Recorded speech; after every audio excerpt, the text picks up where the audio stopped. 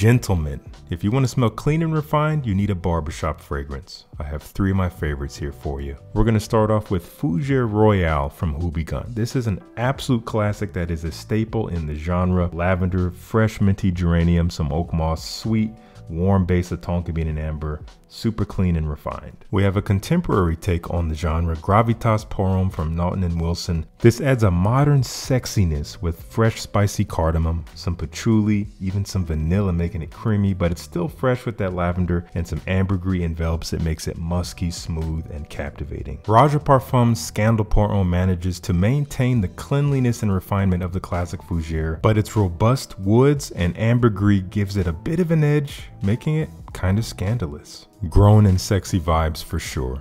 Let me know if you've tried any of these, and I'll see you in the next one.